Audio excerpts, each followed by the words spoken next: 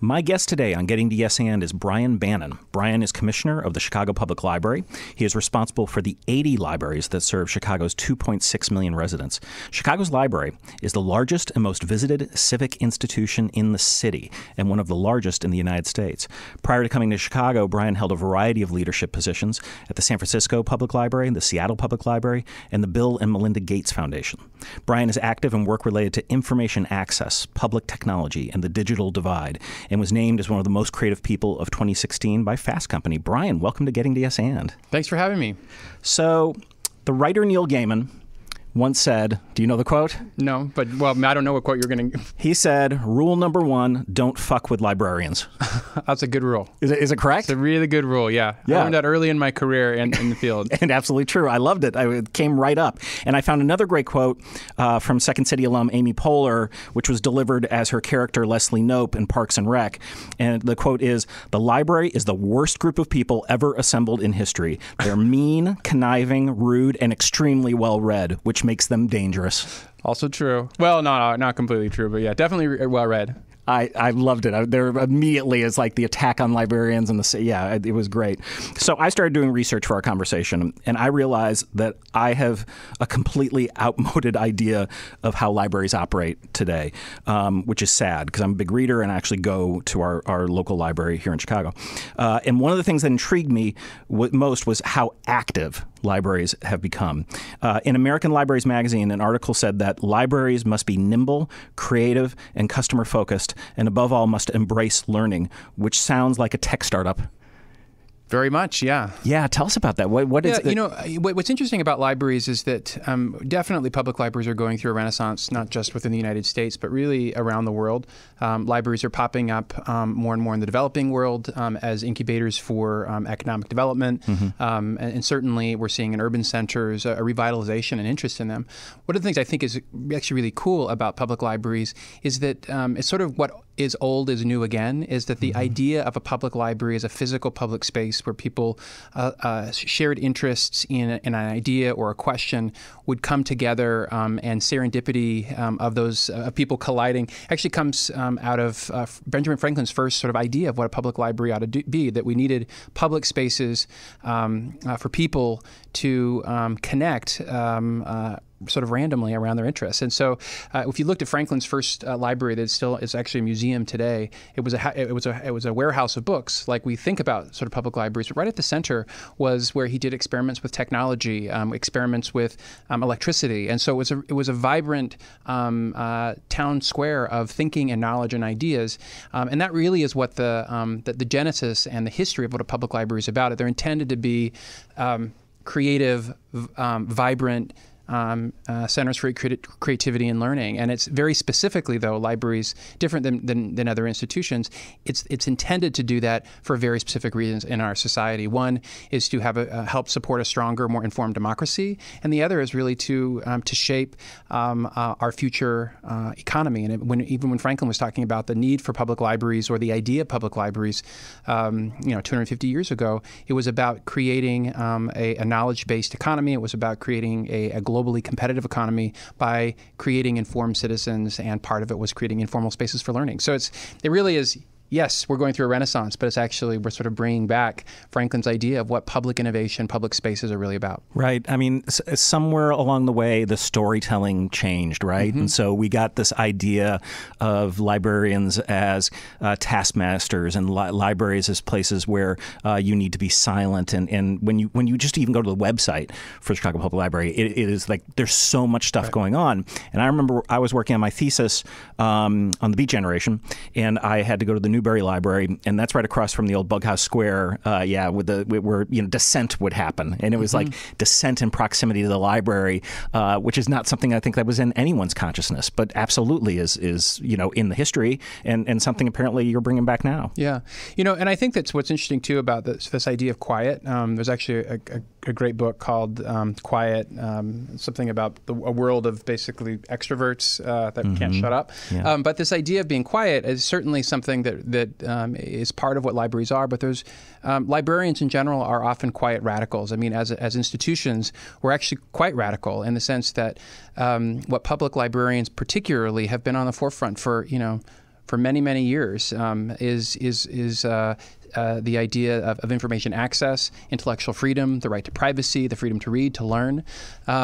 These ideas, we see them transpire in many different spaces related to the filtering of information, censorship of materials. Mm-hmm. And so while librarians don't necessarily have this sort of persona of being really radical figures, they have actually, not just as individuals, but as a field, we have been on the forefront of just about every social justice movement around for many, many years. So we're in this moment where I think we're grabbing the voice of libraries and the radical mission of libraries, and then marrying that too with what we're trying to do in our communities to be stronger, more democratic, better connected, and especially in a world that seems to be more fragmented and less connected, even though we have access to more information than any other point in history. Yeah, right. Part of the formula for success that I've seen at Second City, where I work over the last 3 decades, was twofold. One, you have practices and behaviors that promote collaboration, empathy, and engagement. And 2, you have a creative space, which is a place where you can feel safe to act, and that can mean anything. That's exploring, failing, learning. And I think good libraries are that, right? Yeah, I would say for sure. Not just for the people who come and use them, but for the people who actually work there every day. So it's both those things. Yeah, I think it needs to be. I want you to talk about the Maker Lab.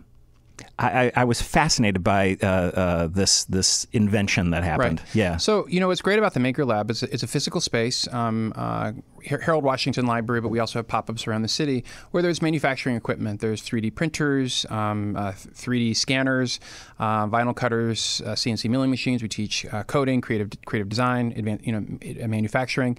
But the genesis of that idea actually came out of the city's plan for economic growth and jobs. We had a group of folks who are looking at sort of what we're trying to achieve as a city, and this plan really looks at being Chicago's desire to be a global leader in advanced manufacturing. And there's a whole series of strategies the city's laid out to do that. But one of the fundamental questions that the team asked was, do people even know what that is? Mm-hmm. When you look at the world of advanced manufacturing, that is actually one of the big questions. Is that if you think about kids who are looking at future careers, the best way to engage kids in what a career might be is to show them what that could look like. And many people didn't know what that was. So we decided to do a pop-up at the Harold Washington Library and introduce sort of those ideas in a much more sort of experiential way. It was intended just to be a 6-month, let's see what this, throw this on the wall, see if this works. But what was really extraordinary about it is we had 30,000 people visit this small little makerspace in a 6-month period. We had 4,000 people complete a class in some aspect of manufacturing. But what was most interesting to us is that it's become this sort of, and in a short period became this sort of creative center that brought together, research scientists that were trying to figure out, from Loyola University, trying to figure out how to integrate 3D printing into the operating room, working directly next to a group of kids who are trying to design parts for a bicycle, next to an entrepreneur who was trying to prototype, next to an artist who was trying to make jewelry. And so what it did, sort of by accident, is created and actually provided a space for a community of people that were looking for such a space. And what was even more interesting and exciting about it for us is that when you look at other maker spaces around Chicago, or really if you look at them nationally, they look a very specific way. They, the age of the folks is pretty homogeneous, the race, as well as the gender. And so what was really interesting about this space as well is not only did we get this sort of cross-section of people with very different sets of interests, but where that interest coalesced around needing this manufacturing equipment and knowing is that they also much more represented what our city looks like. And so when we saw that, we knew we had something special. And it also reminded us that that's one of the things that's so great about public libraries is that we really do touch every part of our community, the richest, the poorest, the educated, formally, the self-educated. And it's a space that everyone trusts. It's a space that people come to naturally. And it's a space that really lends itself to be a platform for this kind of creative endeavor. So that's why we continue to keep it. In fact, when we looked at closing it down, because we just had 6 months of funding, Motorola approached us and said, hey, look, we think this is such important work for our city. We'd like to continue to support it. So they did. So it's sometimes when something works, people will literally come knocking at your door saying, "How can we help?" And that was the case for the Maker Lab. That's great. Yeah, I mean, in our pedagogy, improvisational pedagogy, there's a transfer of knowledge. There's talk, but it's in the doing that makes a complete difference. And I love the fact that smack dab inside a place where all those books are places where kids and adults side by side are doing and creating together, because that in of itself creates a whole other kind of dynamic. It sure does. Yeah. Yeah, that's really cool. U Media is another initiative that combined learning with action, and Chance the Rapper came out of that program, right? Yeah, right. So back in 2009, again, the MacArthur Foundation approached the Chicago Public Library and said, "Hey, we have this research on how teens learn. Looking back, it's pretty obvious, but basically they first want to be comfortable in their social environment before they can be ready to learn. And then it's the idea is that teens want the opportunity to tinker and to play. And play is such a critical part of learning, but so the opportunity just to experiment, to play.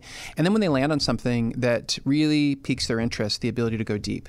And so their vision and their idea was to take this research and turn it into reality, into a public space that was designed for that. So they didn't go to a formal school for that, because schools aren't really designed. They went to the library and said, "Hey, look, would you guys be interested?" And we were, and we did. And so today, that is now in manifest. We have 12 U Media sites around the city, and we do, U Media programming in many more libraries. But what we found is that this space, it has, has recording, a recording studio, has 3D printers, it has graphic arts, graphic designs. The space itself has become this incredible incubator of connecting kids to all kinds of things that they maybe wouldn't have, known about otherwise. Chance is a great success story, and it's actually very obviously well known today. But he made his first mixtape at the Harold Washington Library in our recording studio. Wow. And he actually has a song about the U Media space, and he's helped us open U Media spaces around the city. We've also had lesser known, lesser famous folks who've learned how to do product design. We have a whole line on fashion. We have a group of kids who start at the beginning and go through a series of workshops where they refine their brand. They actually learn how to sew. We have sewing machines in the space. They actually create the actual product, and then we actually have a fashion show at the end of the year. And so there's a variety of different streams. And again, the idea is through an informal creative space, connect kids to each other around their shared interests, to provide lots of different opportunities to explore and to play. And then when kids want to go deeper, they have the ability, the mentorship, and the tools to do that. And again, what we found is it's a highly successful program, connects kids in all kinds of really ways that are productive in terms of their careers, but also productive in terms of their creative process. And we've been looking more deeply at the kids that we're reaching, and again, it's not the kids that you would expect would be ending up in a library. More than 50% of the teens who use the space are boys, and predominantly African American boys, and the kids on average are coming 5 miles around the city to get to the space. And so we think there's something pretty extraordinary about it. So again, I think it all gets back to sort of the flavor of what a library does. It brings people together from a broad base of backgrounds, a broad base of interests, and if we can create and perform that mission in a way, not just through books, but through a variety of different avenues to awaken their curiosity, to support learning in a more playful and engaging way, that we think it's connected to what the future of our city ought to be. Totally. And I think the tactile part of the learning process is something that I don't think I had much of, and that wasn't good. My kids are both products of Chicago Waldorf. So they sew. Oh, this is very Waldorf. Yeah, totally, right? I mean, they are knitting and they're sewing and then they're like, cutting rock. And I mean, it's great. And they go outside a lot too. Yep. And I think that's an important balance in terms of education, because it becomes very rote at its worst, I think. Yep. I think there's some kind of elegant fate that you suffered from dyslexia as a child. Yeah, well, I suffered from dyslexia as a child, but also you did do your research. I also come from a family of artists. So my mother's a painter and also a floral designer. My grandfather was a painter. And so, I grew up in a small farming community. I think my closest neighbors were a mile down the street. And when my mother discovered that I was having trouble reading and learning to read, I have an older sister who was really quick with the reading, she knew something was up. She got me tested, and although there wasn't a lot known about dyslexia, but she knew enough that she needed to help me. And so she just followed her own intuition, which is she got me much more engaged in the arts. She got me involved in theater, and the first stuff that she had me do is she would record all of my lines on a tape recorder, and that's how I would learn them, because I was having trouble learning to read. She had me engage in much more sort of physical activities, sports, but also arts activities, painting, etc. And and so in some ways it sort of helped me get through that hump of learning and learning how to learn. What's so interesting about what my mother did, there's actually programs now. There's a program in Chicago that's actually designed around this premise of how you engage kids in the arts as a mechanism to stimulate their learning. It isn't designed specifically for kids who are dyslexic. It's great for all kids. But what she intuitively knew is that learning comes in all forms, that we all learn in different ways. And if one mode of learning was a challenge, the hump that I really had to get over and that she helped me get over was to get excited about learning. Right. And often kids who are dyslexic, because they don't learn in a traditional way or the one conventional way, they get turned off to learning altogether. And so for me, as that's translated into the work in libraries, is that while I wasn't a kid who sat buried in a book in my childhood, I am a big reader today. I had a different sort of view on what it meant to support learning. And so as I've found my way into libraries and found my way into in Chicago Public Library, that sort of that perspective has been really strong. And one sort of very practical example has actually been the redesign of our Summer Learning Challenge. A number of years ago, our children's librarians came to us and said, hey, look, there's a lot of kids who love reading during the summer months, but there's some kids who don't love reading during the summer months. And really, the goal is to keep kids learning throughout the summer if we really want to reduce what's called the summer slide. So why don't we sort of refine this program and make it reading as important as other learning activities. And so for me, that immediately resonated, and for the team, it really resonated. And what's been really exciting about how they've redesigned our summer reading program to a summer learning program is that one kid could be sitting right next to another who loves to read, is going to spend their summer reading 20 minutes a day or whatever it is, right next to a kid where we're giving equal credit for doing science experiments, for doing discovery activities in museums. Right. They can win the same prizes, we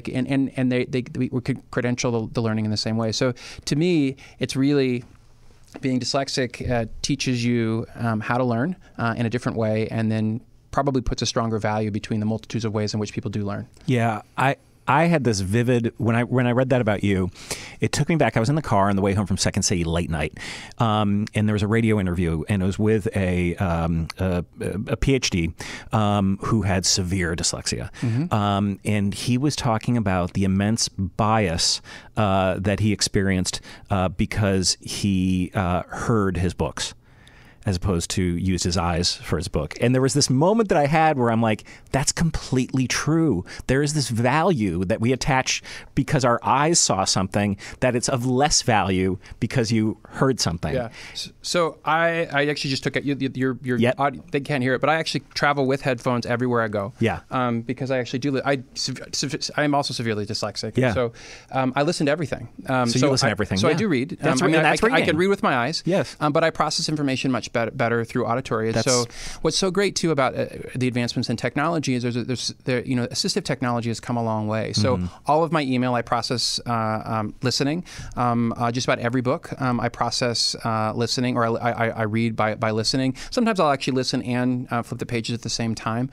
There's just all of my magazines are online, and so I also do those in an auditory way. And that's just my preferred method of learning. But you're right, there is a big stigma there. And actually, I just had coffee with a colleague the other day who she's a longtime reader, and she had something go wrong with her eyes, and she's like a imbalance of some kind, and she won't be able to read in a conventional way. And she was articulating the same sort of guilt that feeling like that she wasn't really reading by listening. And I just that sort of premise to me. Reading is a really important skill for us to learn for a variety of different reasons. It's important for brain development, et cetera. But the process of learning should be aligned with the way in which we learn the best. And if you learn better through learning, through listening, great. Through seeing, that's great. And there's a lot of other ways in which we learn. And I think the idea is to find the way or ways that work best for us, and to really cultivate those, whether it's ourselves, our kids, and our families. Yeah, our son had some level of learning disability, and he used to like to fall asleep listening to stories. So, and we have a house filled with books. I mean, it is. My wife's a college professor, and it's crazy. But his vocabulary. Now he's 18. He's going off to college. He has the biggest vocabulary, and that came almost exclusively from listening. He reads now, but again, he probably more often listens than reads. So I co-authored a book with Tom Yorton called Yes and, which is all about improvisation and business. And one of the things that we talk about is the work of Peter Drucker. And for those who don't know, Drucker, management theorist, Viennese, I believe, and talks a lot about the need to get rid of hierarchies. They don't work, and talks about flat organizational structures. And we have a concept at Second City called follow the follower, which essentially is a way that when you're creating as a group, you trade off leadership at any given time. And it was fun to find out that you're a big Drucker fan. Yeah. Talk to me about him. So, I think the first Drucker book that I read was The Effective Executive, which is I think is one of his seminal pieces of work that teaches sort of, the principles of management and general practice. What I like about Drucker's work in general is just as you said, that it really is, at its core to me, is about how we as people interact and learning how we can do that in a more effective way. So whether it is as a member of a team, as a defined role as a leader, and how we just communicate as a group. And it is, within a business setting, it's all about how we can most effectively and efficiently produce or perform our mission. So for me, in a mission-driven environment, our bottom line is our profit margin. Our bottom line is measured in lives that we change. And so I think that if you're doing it well in a nonprofit setting like ours, it's actually more complicated. And so taking management practices and leadership practices that are proven to be effective, to me, is essential to ensuring that we're performing our mission to the best of our ability and helps us maximize the lives that we change on the ground. So that's why, when I first got to know about Peter Drucker, devoured his books early on in my very first sort of management job, and have continued to stay connected. And there's a lot of folks who sort of write in the same style and the same principles that I also follow. Well, yeah, and he wrote a long while ago, and this stuff is still I think fairly cutting edge. He's still considered he is the. Yeah, for sure. Great quote I found from him, which was, "The only thing we know about the future is that it will be different." That's a good one. I haven't heard that one. And what I love about that, and it's the same thing of understanding that there's a dynamic exists in the present time in terms of your leadership, but that it is going to change. So you need to constantly be adapting and changing, which then goes back to how we think about libraries and how libraries are presented to us. Because it was a revelation to me in terms like your website's great. And I'm like, how does the Chicago Public Library have such a great website? Thank you. We redesigned the website actually a couple of years ago, really with readers in mind. What we found, what you probably know if you looked at our website, is that we have it's a card-based system, and that while we have about 1 million people visit our website a month, most people are going there to find something to read, something to listen to, so they're always going to search. So what we did is we really focused on how we can improve search, how we can improve discovery and serendipity around what people are looking for. But we also thought was really fun about the opportunity, since most people are coming to our webpage like Google just to find something, the rest of that homepage can be a point of discovery and exploration. So we sort of made it much more dynamic. Literally the website changes every single day. We're engaging with our users in a much more interactive way than we did before. But that's just one other way that that we're looking at how we can be a better touch point, a better data point for our customers. What's your relationship to tech? Are you a tech guy? I did my graduate work in information and library sciences with a focus on data management, information science management. So I definitely have that background. It's been a long time since I was really in that. Obviously the technology changes substantially. I was a CIO when I was in San Francisco. I was a CIO for the San Francisco Public Library. But my interest in tech has always really been the same, is that it really is about what we're trying to achieve, and is there a technology or a tool that can facilitate that in a way that's helpful. And so to me, technology really isn't about technology for technology's sake. Sometimes the best technologies are the most, the simple ones. So, a book is a technology, right? A print book.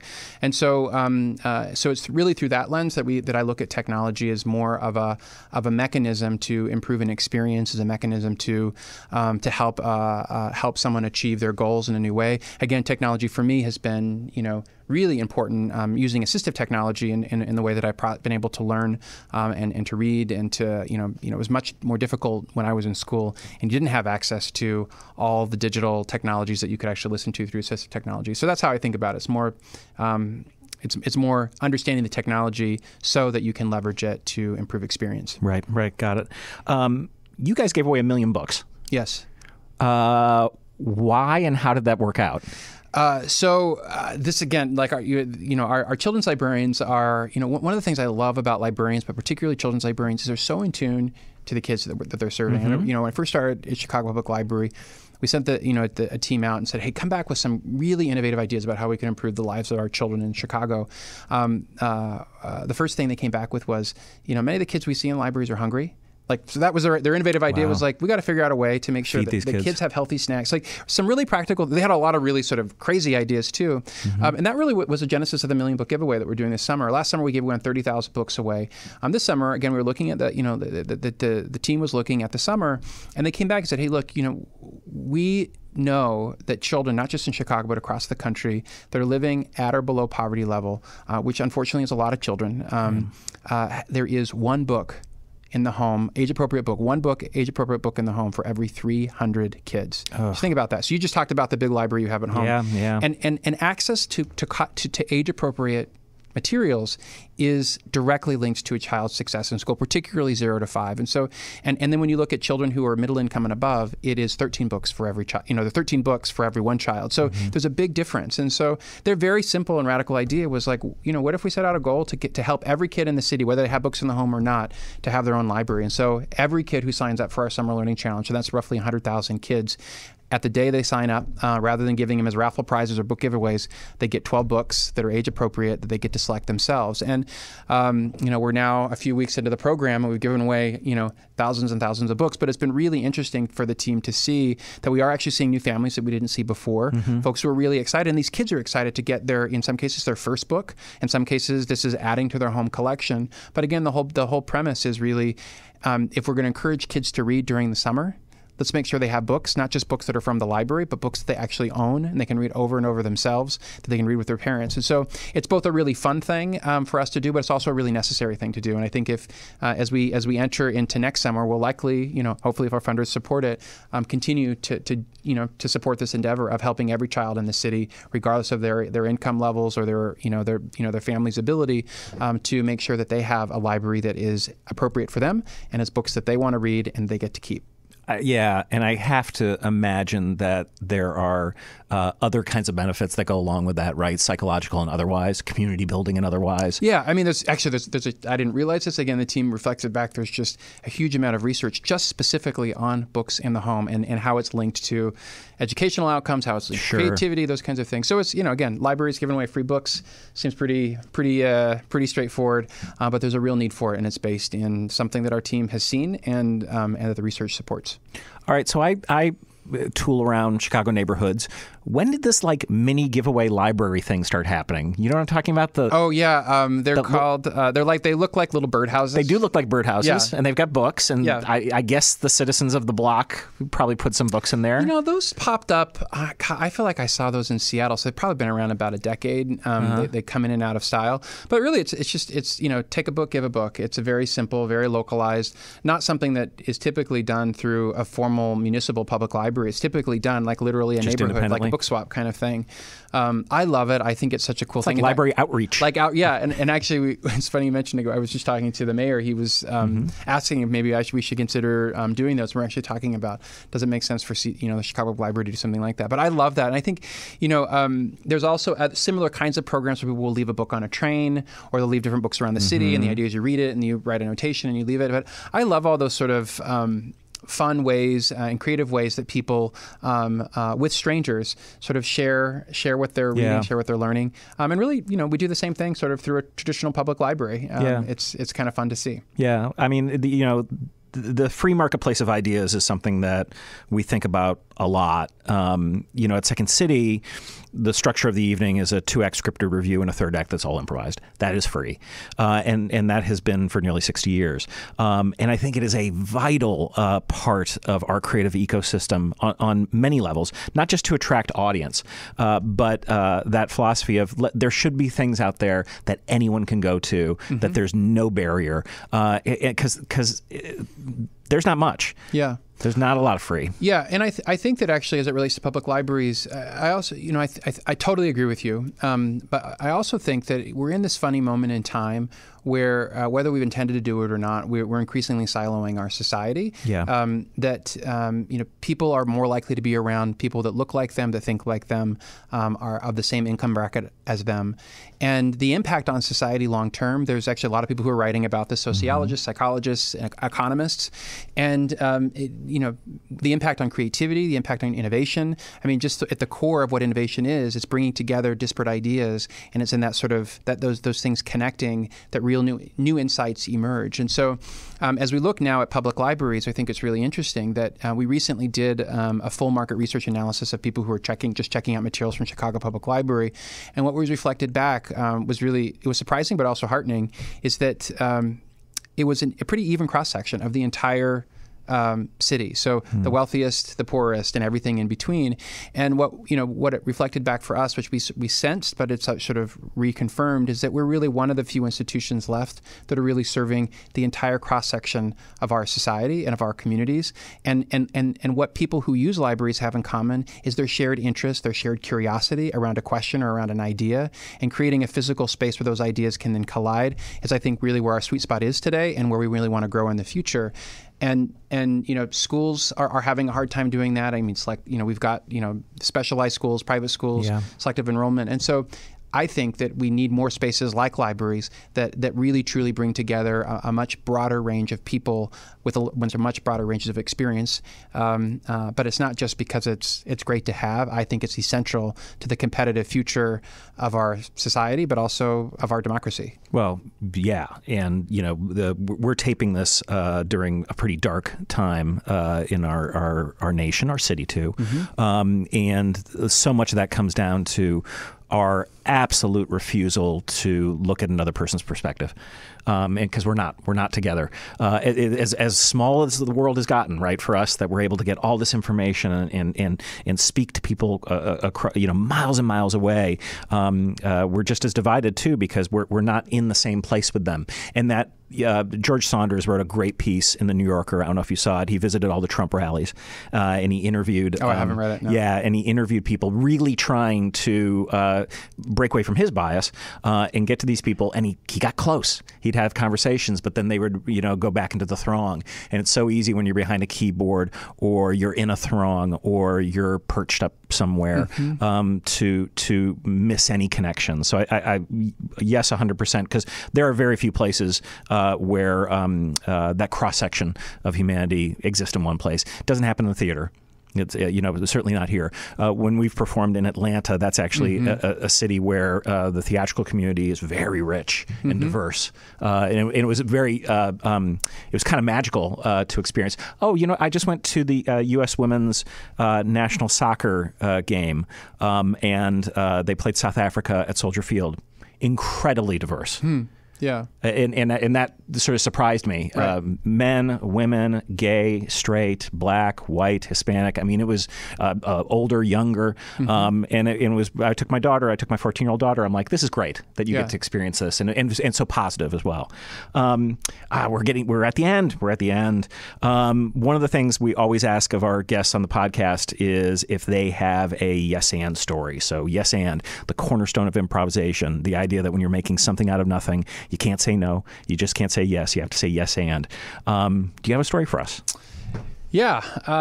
Actually, I would say I have lots of them, but I think one of my sort of best yes and stories was my decision to leave Seattle to go take a job in San Francisco to lead the neighborhood libraries. I'm a planner, and I decided I was getting ready to buy a sailboat. I had this tiny little 400 square foot cottage in the city, sort of in Seattle, planned my future.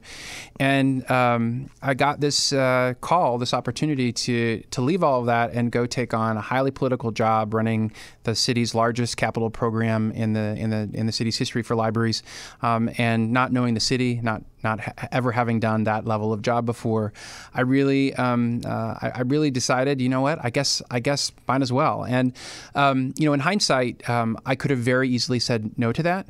I could have very easily stayed and gotten my little sailboat and essentially slipped into retirement in the San Juan Islands in this little community that I grew up in. But that decision, while it was the hardest job probably that I've ever had to do, well, the one I do now is pretty hard too.